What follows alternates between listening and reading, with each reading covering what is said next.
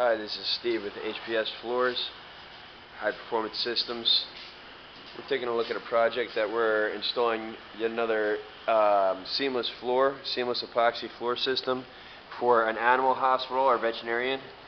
To meet their budget, we went ahead and we did a solid colored epoxy. What you're looking at now is called a double seat or a double broadcasted epoxy floor coating. When it comes to epoxy, you're going to have to prime coat, and after your prime coat, we'll be doing a double-seated broadcast. You really want to stay away from single broadcast because you'll be left with an uneven finish, an uneven texture, and just a subpar finish quality product.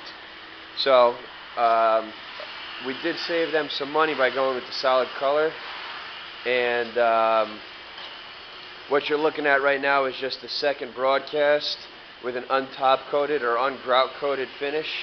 From here, what we'll be doing is installing a chemical resistant epoxy floor coating as our grout coat.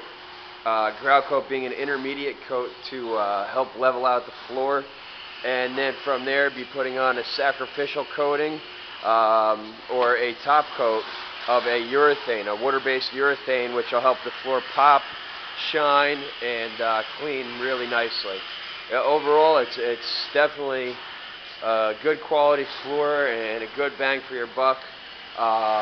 We're not installing any coving in here. They're going with the optional rubber coving, but this is well suitable for any facility, especially for an animal hospital on a budget.